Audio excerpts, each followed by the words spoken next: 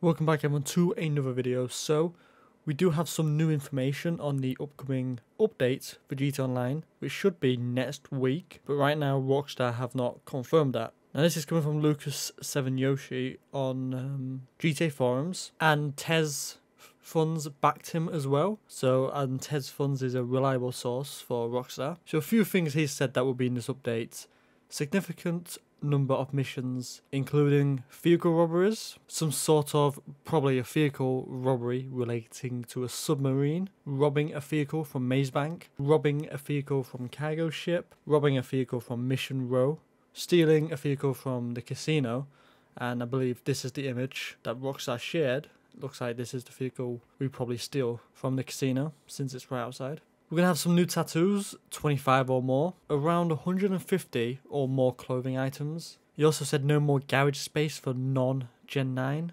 There's going to be a new weapon, so hopefully this new weapon is a good one. He also did say there could be more than one weapon, saying there is a weapon which is seemingly a battle rifle. He also said the number of tattoos clothes refer to Xbox One, PS4 and PC. Gen 9, which is Xbox Series X and S and PS5, will have more tattoos, clothes and all that. And for the garage space, he means no more garage space for last gen pretty much, and PC. I don't know why PC is getting included in this stuff, it just makes no sense, but hey, it's Rockstar. And also he has shared the names of some awards from this update.